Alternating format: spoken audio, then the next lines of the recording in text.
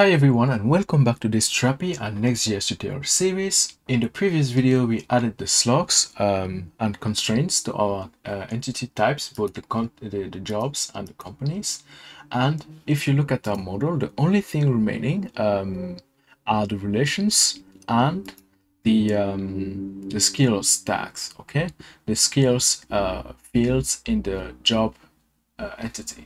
And again, if I go to the actual application here, the final implementation, you can see that we can filter job by tags, we can add tags and remove tags and filter, and each job has a specific set of tags, as you can see here. Okay, so how do we deal with that? Well, if I go to Contentful, this is the Contentful CMS where we build the exact same application, and which is the one currently deployed here.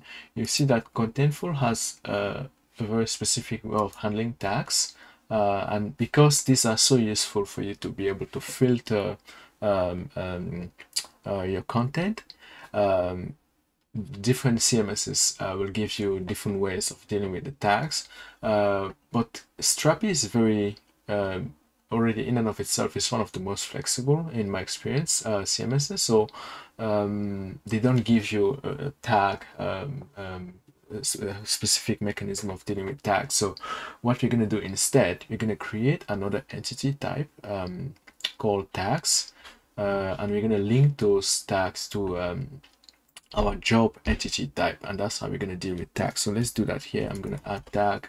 Okay, advanced settings. I'm going to localize it as well. Okay, and the first thing we want to give is the name of the tag. Okay, we're going to give here the name, and here I'm going to add the constraints all at once. This also is unique. Okay, so let's add another one. The next one we want to add is the type of the tag. Okay, the type of the tag, and I think this should be, yeah, I think let me cancel this. Very good. Let's add the name, and then for the type, I want this to be an enum. Okay, because we want the tag to be either a skill tag or I don't know,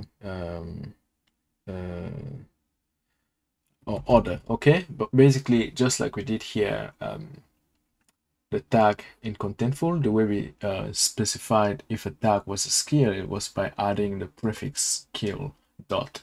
Okay, and here in Strapi, we would like to specify if a particular tag is related to us. It's a tag that is meant to be a skill set, then yeah, we're going to choose this type as skill. Okay, and for all the other ones, we can add other, we can, as the application evolves, we can add other types here, but these two for now are just going to be perfect for us. Okay, by default we can just say that it's a skill, and then yeah, I think this is excellent. Okay, so let's save this. Very good, fantastic. So now that we have the tags, that's how we're gonna link those to the job type, and that's how we're gonna link the two. So we're gonna see in next videos how to create entities, relations between our entities. As you can see here, we have already like 1, 2, and because of the specific way we are dealing with tags in this application, we're gonna have 3 relations. Okay, so let's do that in the next videos. Thank you for watching.